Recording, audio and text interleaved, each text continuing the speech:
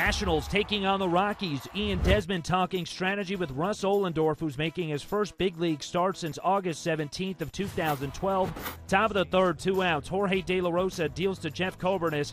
Carlos Gonzalez bearing in on the ball, and he makes the nice diving catch. Take another look. The Gold Glover flashing the leather. Top of the fourth, Ian Desmond steps in with 2 outs and a man on second, and he extends his hit streak to 14 games with a single to right that scores Ryan Zimmerman, and the Nats are in front 1-0. 1 out in the bottom of the fourth.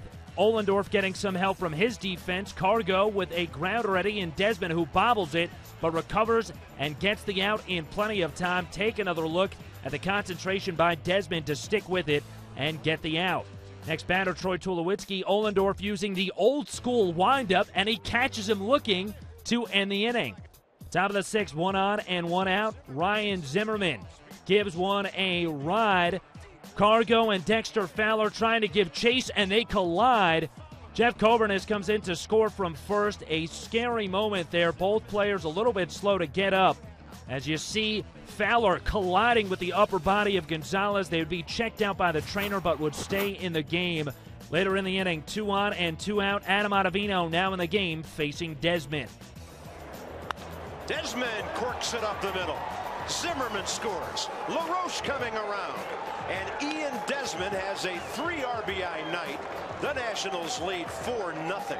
Bottom of the sixth, now a 4-1 game, 2 outs and a man on third. Ohlendorf facing Tulowitzki. And a ball hit to center. Denard Span appears to have a beat on it. Everybody exhale. We're going to the 7th inning. If you're sitting on your couch right now, stand up and give Ross Ohlendorf a standing ovation. That was an unbelievable outing from the right-hander here at Coors Field. Unreal.